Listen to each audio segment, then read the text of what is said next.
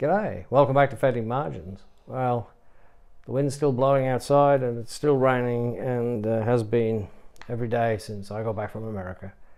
But we're warm and dry inside, we're fed, me and the dog, fire's lit, there's a cup of tea over there when I finish talking to you guys. Life is good. I thought it was about time we had another little fireside ramble, tell you another story about another one of my slip joint folders. And this one I've called my therapy knife. You may think to yourself, well, why does he need a therapy knife? What is a therapy knife? It's not like a therapy dog, except it doesn't bark. Well, kind of. It is a bit like that. As most of you know who follow my channel, and if you don't, you can go back and view the earlier content. I spent a couple of months recently with my wife touring around the United States, the western states. So from Minnesota through South Dakota, Wyoming, Montana, Idaho, Utah, Arizona, New Mexico, Colorado, and back through South Dakota. Met up with some friends, consolidated some friendships, was treated with huge hospitality, and I am so grateful to all those people. Love you all. So, whatever anybody says, America is a great country and it is full of very fine people. And I met more than my fair share. While I was over there, of course, the rules are different.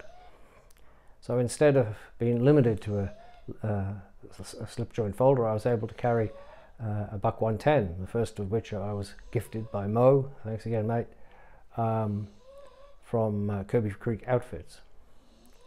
And then a little later, after I'd been to the Buck Knife Factory, I got a drop point. I carried that for a little while. I was gifted some beautiful knives from various friends of mine, some of which I carried and one of which I haven't been able to carry because I have to make a sheath for it. And that is something to behold, that one. Anyway, the laws are different. And so I was at liberty to carry a fixed blade on my belt, which is something I've never done, except if I was going out, say, camping or doing a bushcraft thing or something like that. But you could put it on. I could put it on my belt in the morning, go out, get in the car, drive around, go see stuff, and nobody bat an eyelid. It was wonderful. And so I want to show you. This is the first fixed blade that I carried as an EDC, and this is the 113, a Buck 113 Skinner in S30V with blue wood scales. I bought it. It was a custom. It's made by the custom shop. Bought it at the factory. I don't know why they had extra ones of these behind the counter, but they did. So I got a very good price. I was very pleased with this, and I wore this for a few days, and then I went back to carry my 110.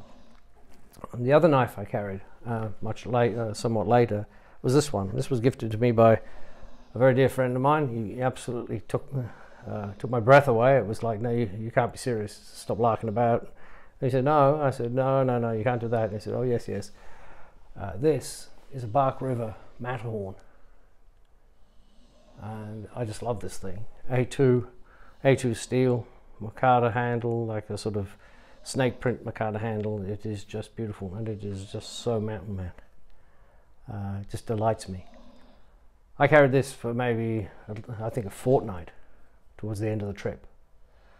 Couldn't bring myself to carry anything else. Once you start, you get hooked. And I knew that I would have trouble adjusting coming back here to Great Britain. So I started to wean myself off it. I put this away and I started wearing the 110, and then I started to wear my my Swiss Champ on its own and carried nothing else. And then when I came back, I thought, well, okay, I'm back now, back in the land of the slip joints, and that's fine. I love slip joints, right? And I thought, well, how's this going to play out? How do I stop myself becoming a grumpy old git, whinging about the draconian laws here in the UK? And so I was rummaging through my little bag of folders, and I settled on this one. It wasn't the first one I carried, but I've been carrying this now for a good 2 weeks. And this is an Arthur Wright & Sons Barlow in buffalo horn. And I want to tell you why I settled on this one. The first reason is that the Barlow is a British design. Right? I know it went native in America. It's an American adopted pattern. I know that it was Tom Sawyer, Huckleberry Finn had one. Right? But notwithstanding, these started off in Sheffield in, I think, the 16th century, this pattern. So it carries with it a lineage. It is rooted in this country, in the same way as I'm rooted in this country. You know, I'm born and bred here, even though I sound as though I'm from somewhere else, which in one sense I am. It's not as big a blade as I could carry. It's probably 2 1/4, I would think, cutting edge, not much more than that. But it has resonances, right, that make me appreciate where I live. So it has resonances because the pattern comes from here.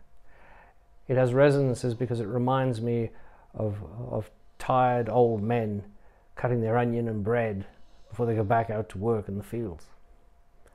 It reminds me of a chap I met the other week when I went pheasant beating, and who pulled out, it wasn't one of these, but he pulled a knife out of his pocket straight away, because I needed a wand for beating the thing, and before I could get mine out from underneath all my layers, he had his out of his pocket, and he just cut off a hazel wand, trimmed it up, and said, there you go. Reminds me of walking in narrow lanes with hedges and going up both sides. Reminds me of rabbits running out from the side, of pheasants flying off into the hedge. Reminds me of walking up bare hills, like in the Lake District, and finding little coppices of wood. Reminds me of hazel wands. Reminds me of badger and mole and wind in the willows. Reminds me of all those things. It even reminds me of the British Museum, that great receptacle, that great crucible of our civilization. Crucible is probably the wrong word, but never mind, you know what I'm saying. It reminds me of all those things. And so it makes me appreciate where I live. It makes me appreciate this country for all its fault. And Lord knows, they're legion. Simply because I can look at it and I can handle it and I can use it. And that's it, really. So it's a funny story. It's a funny little confession, I guess. So that's why this little Barlow is my therapy knife. Because it helped me to adjust from the great sweeping liberty that I was given visiting the United States back to the more modest, a more controlled environment in which I find myself living. So that's it, guys. I hope you find this mildly entertaining. There's more stuff in store, more reviews. I've even filmed the BK9 and Hudson Bay review. So that'll be coming out this Sunday, I think. I've already set it up to go, so I hope you look forward to that. In the meantime, until we meet again, this is Steve from Fading Margins, wishing you all health and happiness and every blessing, and I'll catch you soon. You take it easy now. Bye-bye.